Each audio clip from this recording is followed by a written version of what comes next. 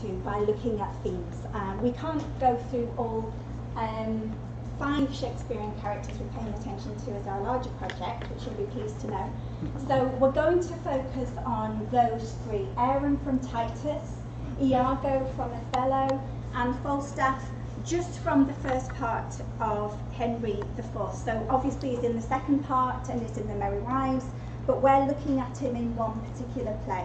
That's something we can explore later. We're also interested in depictions of deception because we're looking at drama. So someone's decided to represent deception in this way. And for us, that makes deception research easier, in fact. So both of us do deception research, which is outside of Shakespeare. And one of the problems you have is how do you know what's going on inside someone's head? Thanks to Shakespeare and others, we have a sense of what internal dialogue characters have going on because they give us that. They tell us what they're thinking and what they're feeling about other characters. So we're using Bry's definition of deception as a successful or unsuccessful deliberate attempt without forewarning. So you're not letting the other person know you're deceiving them, but you want to have in them a belief which you know as the communicator isn't true. So for me, this is all the fun, dark stuff that's in Shakespeare. We're doing 4 steps to our project. We're going to focus on the first part because that's the bit you've been shown this morning with keyword analysis. But because it's just too interesting and we have got interesting results, we are going to tag on the second step as well. Okay, so just in case there's no one, I'm assuming most people in the room know what keyword analysis is, but if I ask, it's embarrassing to put your hand up and say whether you do or don't. So just in case, I'm interested in words that occur in text X more often than we'd expect by chance. So if we were paying attention to Tamora, I'd want to know what she says, so a word list of her turns, and then I'd compare it with everything else apart from Tamora's words, and then that'd give me her statistical keywords. There's a bit more to it than that, but we don't need to know all those statistical stuff right now. If we do this for Aaron, the keywords that we get are at the top. So you get things like advance, black, empress, devil, gold, keep, set, the, you, and villainy. And I've given the title here to Aaron's devilish villainy. Now, if you know the play Titus and Andronicus, you know that Aaron is a slave, and he's a slave that works in tangent with the person he is having an illicit affair with, and together they actually get up to lots and lots of villainy.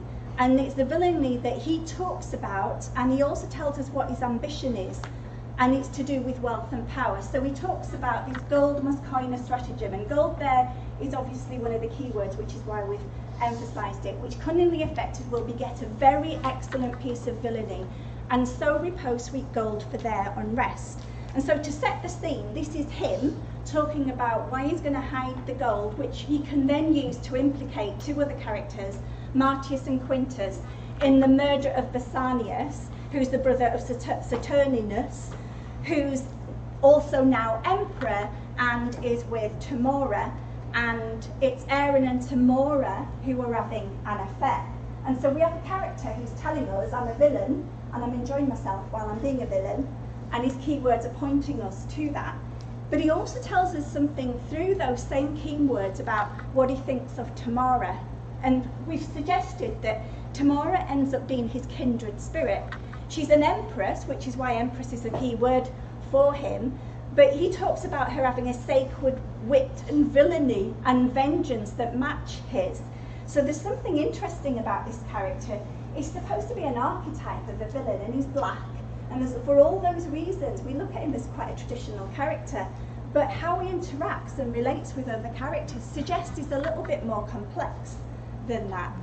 And we get that as well if we look at the other keywords. So it'd be really easy to look at these keywords and think, associations between black, devil, villainy, it's conventional. It's what early modern European, I'm making him even bigger than he was, early modern English audiences would have thought at the time is conventional. And there are points at which he is very, very archetypal in terms of the type of activities he does. For example, he tricks Titus, the Roman victor, who's now having his family under great distress, into chopping off his hand in a vain attempt to save Marcius and Quintus, who we already know Aaron has set up. And so you get this comment like, how this villainy doth fat me with the very thoughts of it. Let fools do good, and fair men call for grace.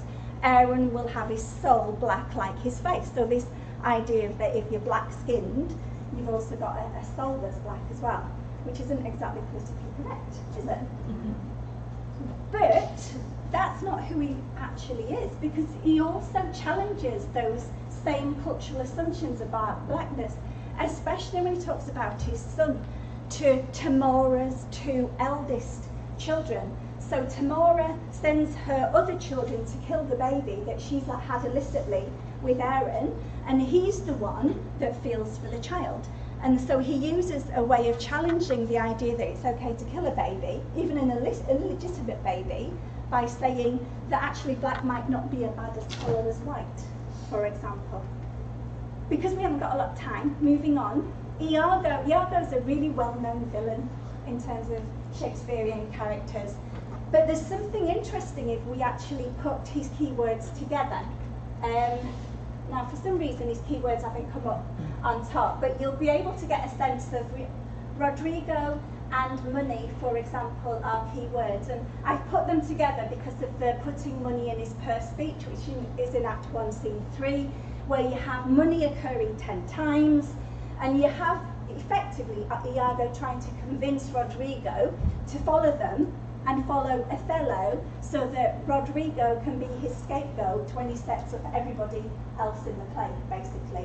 So Rodrigo and money appearing together actually tells you something about where the plot's going. We also have Cassio and the lieutenant, and we ended up talking about Cassio a little bit this morning when we met. Now, what's really interesting about Iago is he's not an obvious villain in the sense that he gets what he does through manipulation of others. He's one of those people that sows seeds, if we thought of him as a real person in today's world.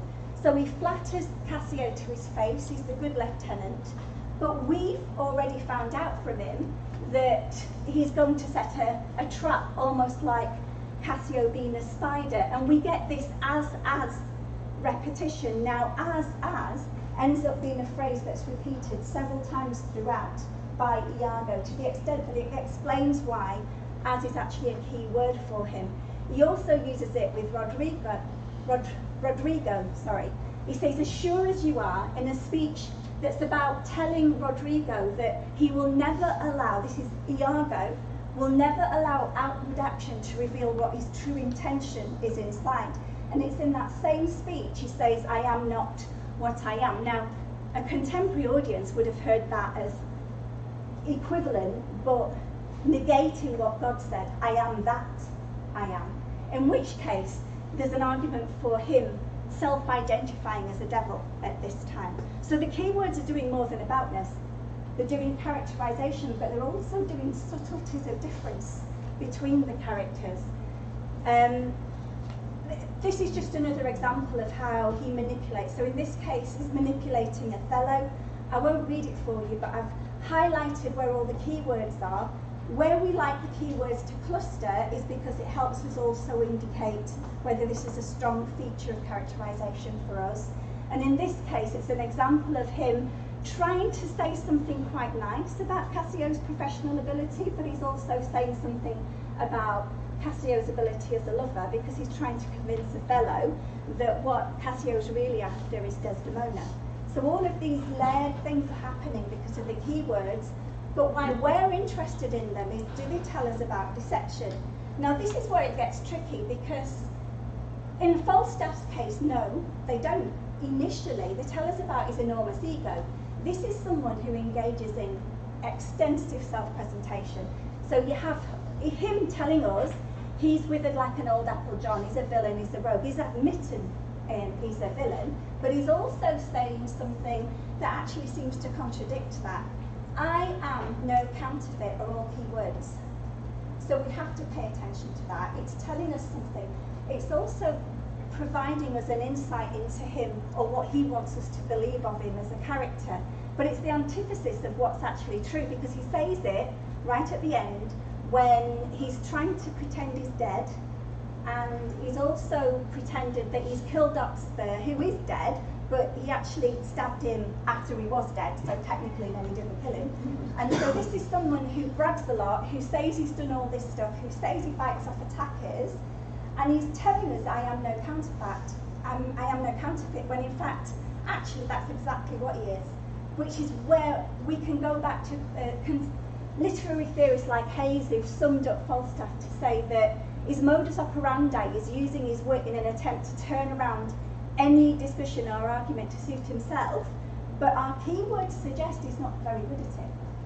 Even in the first play, before he gets found out, he's actually not doing it very well at all.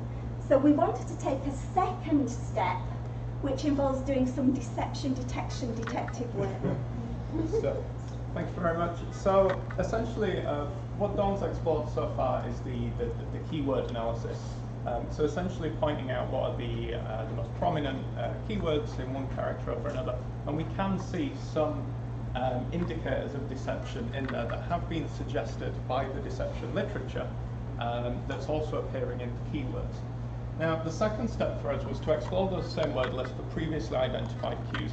So there's a lot of research coming out of psychology and increasingly in linguistics from people like Dawn, myself, that are kind of looking for these indicators of deception in language. So I'm going to flash up a list here of a relatively reliable set of indicators, linguistic indicators that might suggest deception is taking place.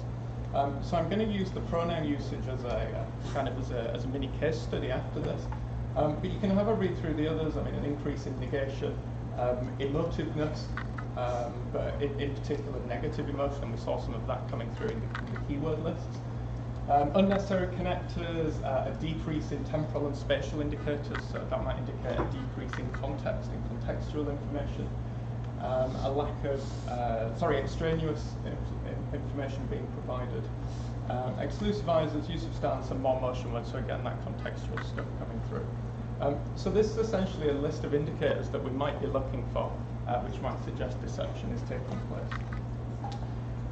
So by way of a case study focusing on pronouns, the deception detection literature suggested that there's a difference between self-references, so by that we mean I, me, things like that, and other references that we've got up here. So essentially for this little case study, we're comparing the frequency of self-references against other references. So just describing how to read this table, we've got 5 characters that we've identified as being particularly deceptive, so Aaron, Tamara, Iogo, Lady Macbeth, and Falstaff. And then on the right here, we've got the characters that have been identified as being particularly blunt or particularly truthful. So for that, we've got Othello, Amelia, Humphrey, Brutus, and Catherine. And as we can see for other references, we've organised it by him, her, he, she, plural, they, them, and then the second person pronouns, so the early modern forms and you. And then essentially we've got the frequencies for that. So the top line is the raw frequency, and then the second line is going to be the permanent frequency. And here, what we're seeing is that it's, as predicted, it's fitting the deception literature. So the deceptive characters are using more pronouns that are referencing other people. That's been suggested in psychology. It could be some kind of distancing going on. So by referring to other people rather than referring to yourself, it takes the shine away from yourself. There's a lack of responsibility from the speaker. So it's talking about other people instead. And likewise, as we can see from this, in a similar fashion, we've got I and me and we and us for self-references. In a similar way, we've got the deceptive characters and the blunt characters up here. And what we're seeing is a similar thing. We hedge slightly here, as Dawn was mentioning about Falstaff in particular. He's got this massive ego, and that's what we're seeing in his results as well, with the high proportion of I and me, particularly I with Falstaff. Even despite that, though, we're still seeing that it is somewhat low frequencies. So the ultimate aims and the next steps, kind of the remainder of the paper. The first part is going to be that keyword analysis. The second part is much more theory-led, looking for the cues to deception. Essentially what we're doing is looking at how the deceptive depictions change stylistically, so much more corpus stylistic approach to this, but also the realism of the depictions. As I said, a lot of the research on deception detection is coming from psychology.